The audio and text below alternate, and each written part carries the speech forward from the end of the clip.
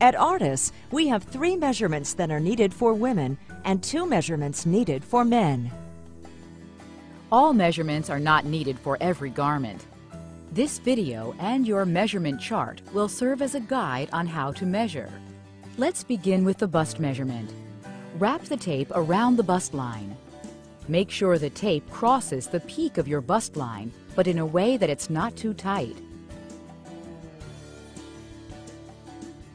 Next, let's measure your bandwidth.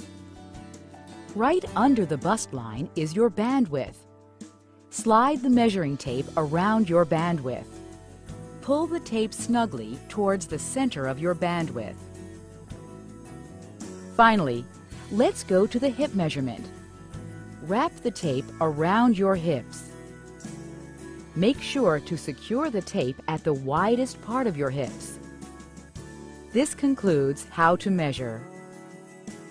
Remember, when selecting a reshaper, pay close attention to the measurement chart and follow the instructions to choose the recommended garments for your particular body type. This chart will assist you in selecting the correct reshaper and size the first time.